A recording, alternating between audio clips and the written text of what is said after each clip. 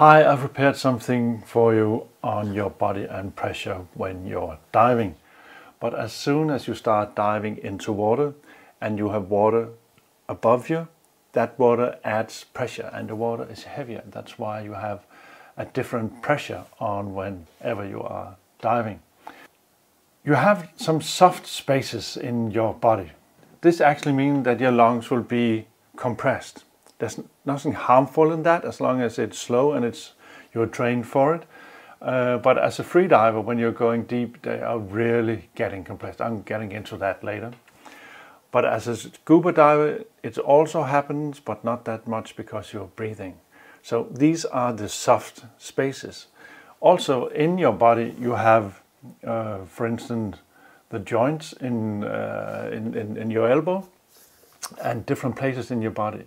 So there are pressure working on your entire body. And then there are some cavities or compartments in your body, like the sinus up here. You have different sinus and in your head, and they are not compressed. So they are like a steel container, like a scuba cylinder. You know, a scuba cylinder is not changing size when you're diving. It's like, that's the fixed size. But when a hard compartment like this is connected to a soft compartment, like you have the sinuses here, is connected to your lungs, and then suddenly that's one system, and you have the pressure from the outside, and the connection between those two are actually your eardrums. So that's why when you start diving, suddenly you can feel something is going on with your ears. So you need to equalize the pressure, and you do it by pinching your nose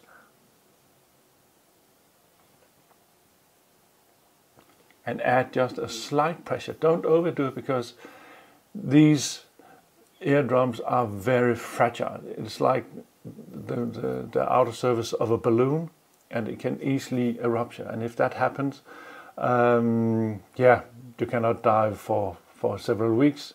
The thing that happens when you are diving is that when you're at the surface, you have this air above you. That's 1 bar. And whenever you go deeper, like 10 meters down, you add 1 bar of pressure, and that's due to the weight of the water above you. And the pressure is coming from all sides. It's not like it's only on your head. The pressure is coming from all sides. And you can also see this pressure means that soft spaces, imagine if you have a balloon, you're diving with a balloon, it will actually be smaller when you're going in depth. So if you are at 20 meters, you have 1 bar of pressure from the surface. For every 10 meters, you have 1 bar more. It means at 20 meters, you actually have 3 bars. You can see it here, 3 bars at 20 meters. And this means that the volume would be like a third. So this is what actually happens if you are diving with a balloon in your hand, or if you are a free diver. Because as a free diver, you're not adding extra air to your lungs. So when you're diving, your lung will be compressed, your kidneys as well. Everything soft will be compressed. When you are at 20 meters, we are talking about the basic diving, so we are stopping at 18 meters actually, but to make it easy, we are talking about 20 meters now.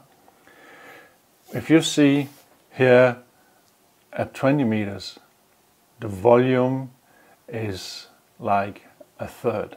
This actually means that your lungs will go from normal size to being a third, but they just expand as you go up again.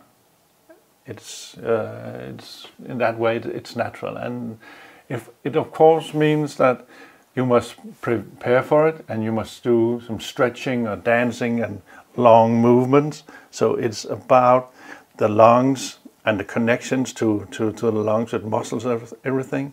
So when they compress, that they actually can follow, because you need to be very agile on the inside actually to do this kind of diving.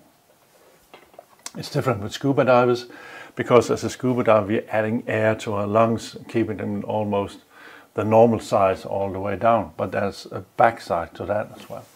So if we're at 20 or 30 meters and our lungs have the natural size. If you decide to go to the surface holding your breath, the air in your lungs will expand. And if you're going from 20 meters to the surface holding your breath, it means that you have 1 bar at the surface, 10, 20 meters. It's a factor 3 that your lung will expand with. Air will expand. I mean, it will happen. And there's no room for it. The only way it can expand is by bursting areas in your lungs. So scuba divers always breathe. Just to catch up, when you're standing on the beach, the air above you is 1 bar. When you start diving, every 10 meters are 1 bar. So if you're diving to 20 meters, you have 3 bars, and the volume in the soft spaces will be like a third. So going from 1 to a third. That's quite a lot, so be careful about that.